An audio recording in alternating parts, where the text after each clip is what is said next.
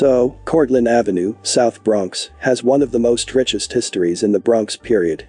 What culminates to what we see today is an indirect correlation between the young and old. Today, we're going to revisit a story we did in the past. This is the right time to tell it due to a couple past videos. As far as at least two upcoming ones, the man we talking about plays a role in them one way or another. His name is Roger Key, but he was known on the streets as Lucchie. Lucchie is another legend that is not spoken about much, so we telling his story. Lucchie was born late 1976 in the South Bronx. He was the second of 6 children to the same parents.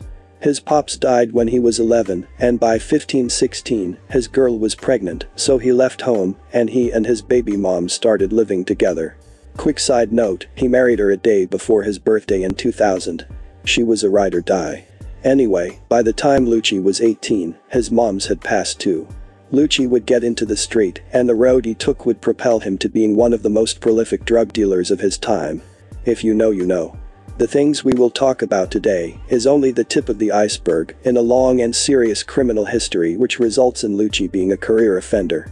From age 17 until his arrest on his first federal narcotics charges at 21, Lucchie was convicted of 6 serious crimes.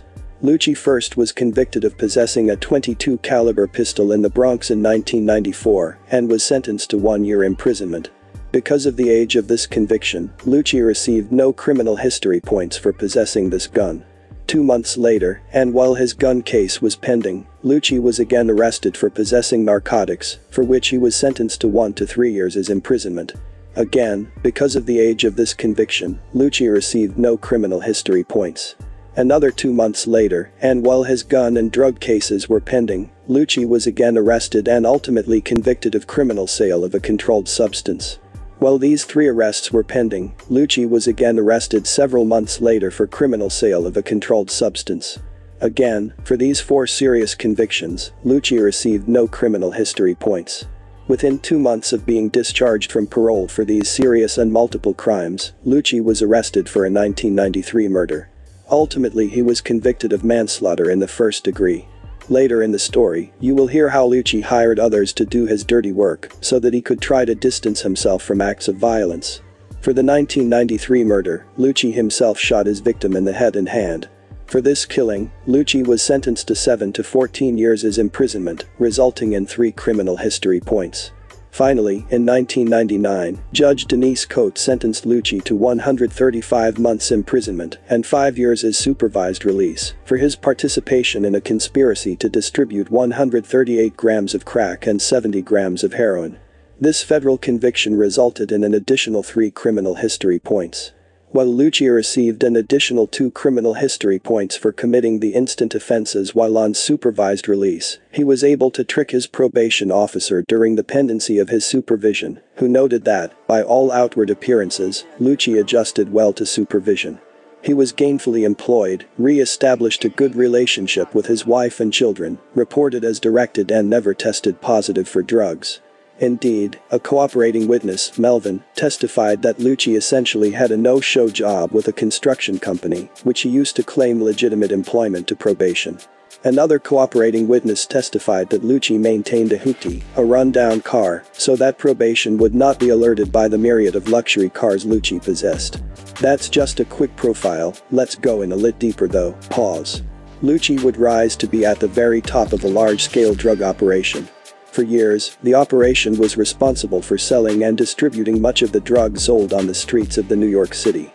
Specifically, the drug trafficking charges in this case arose out of the government's investigation into a criminal organization that operated in Upper Manhattan and the Bronx. The investigation involved, at various stages, the F.b.i, the D.E.A, the Bureau of Alcohol, Tobacco, Firearms and Explosives, ATF, and the N.Y.P.D.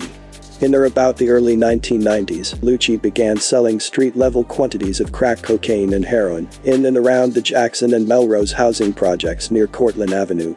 While Lucchie spent much of the 1990s and 2000s in prison following a New York State manslaughter conviction, a New York State firearms conviction, 3 New York State narcotics convictions, and a federal narcotics conviction, the proof demonstrated that shortly after he was released from federal prison, and by in or about 2010, through violence, intimidation, and careful organization, Lucchie grew to become a high-level drug distributor in New York City. Through the time of his arrest in 2012, Lucchie regularly distributed to major drug organizations in Manhattan and the Bronx millions of dollars of cocaine and crack. Lucchie also continued to oversee his own street-level drug distribution organization, which operated, among other areas in the city, in and around the Courtlandt projects. Specifically, Lucchie and his associate, Orlando, oversaw a crew of crack cocaine distributors that operated out of an apartment building located at 321 East 153rd Street. Lucchie used several young men, including a number of young teenagers, to sell crack cocaine. The Lucchie crew operated in and around the Courtlandt projects. Beginning in or about 2010, the Lucchie crew became involved in a violent conflict over drug trafficking territory with a rival drug crew, which was led by Terry Harrison, aka T-Money. In or about 2010, T-Money's crew, which included dozens of young men who were members of a local gang known as God's Favorite Children, or GFC, also attempted to sell crack cocaine and heroin in and around the Courtlandt projects. T-Money's crew's drug-dealing territory included the area along Courtlandt Avenue between 149th and 156th Streets, only a few blocks from the 321 building, and the center of the drug trafficking activities of the Lucchie crew. At the same time, Lucchie's drug trafficking activities reached well beyond the Courtlandt projects. From in or about 2009 through the time of his arrest, Lucchie worked as a drug supplier to high-level traffickers in Manhattan and the Bronx. Specifically, Lucchie supplied millions of dollars of cocaine to groups of traffickers in Harlem. One of Lucchie's main drug customers during the time period charged in the indictment was Reuben Davis, the leader of a Harlem-based drug trafficking organization. Reuben Davis also went by other names, like Bloody Roo, Br, or Fat Boy. We will do a separate story on him in the future. N.Y.P.D, Bloody Roo redistributed Lucchie's cocaine to street-level crews in Harlem under Bloody Roo's control, who would then sell the cocaine to customers in Harlem and elsewhere in New York City. Furthermore, Lucchie personally possessed multiple firearms in connection with his drug dealing. These guns, including a machine gun described by cooperating witness Aaron, were used to protect his profitable and illicit business, and also in connection with his rivalries with other drug dealers.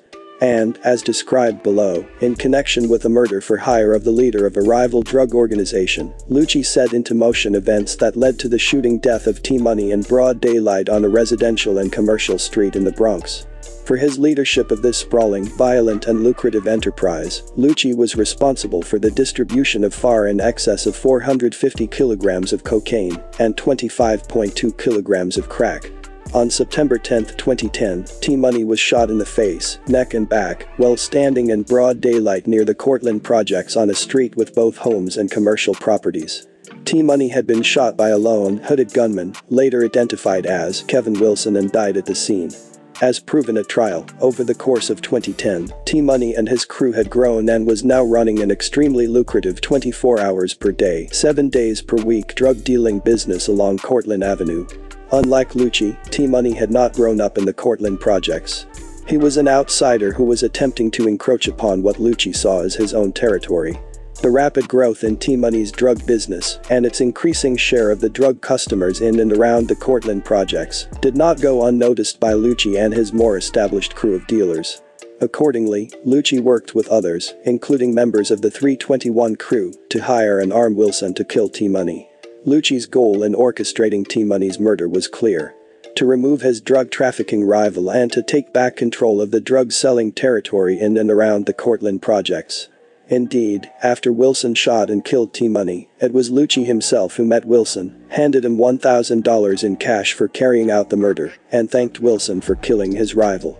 In or about fall 2011, Lucchie hired another person, Gia, to kill a guy named Matthew Allen, aka Scar. Lucchie told Gia that Lucchie wanted to kill Scar because Scar was abusing Scar's then girlfriend and Lucchie's Lucchie joint, Aisha.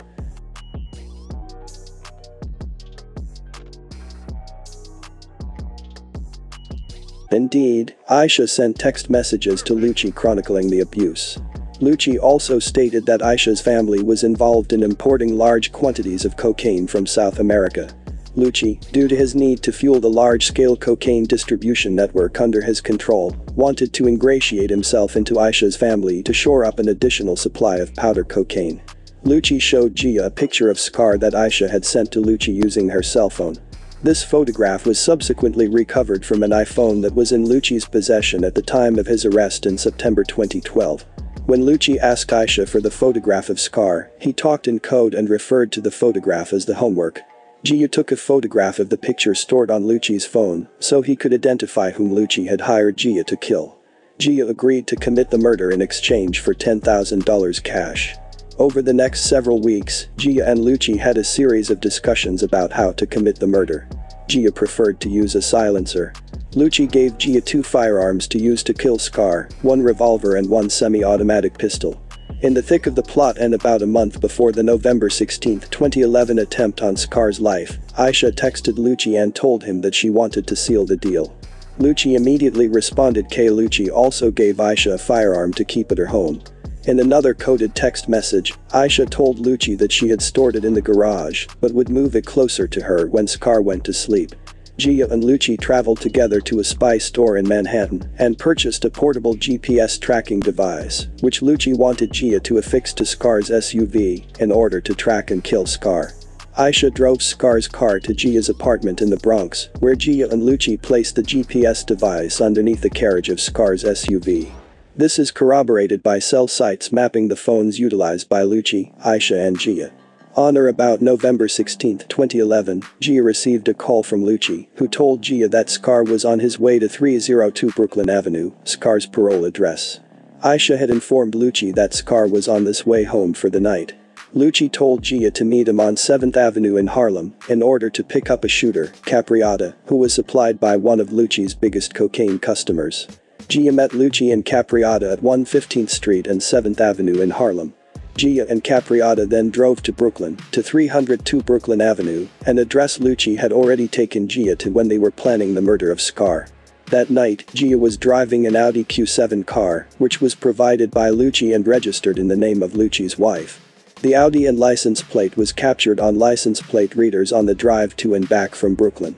During the ride to Brooklyn with Capriata, Gia provided to Capriata a .38 revolver, which Luchie had provided to Gia earlier. At the Brooklyn address, Gia parked his car and waited with Capriata. A few minutes later, Scar's Escalade arrived.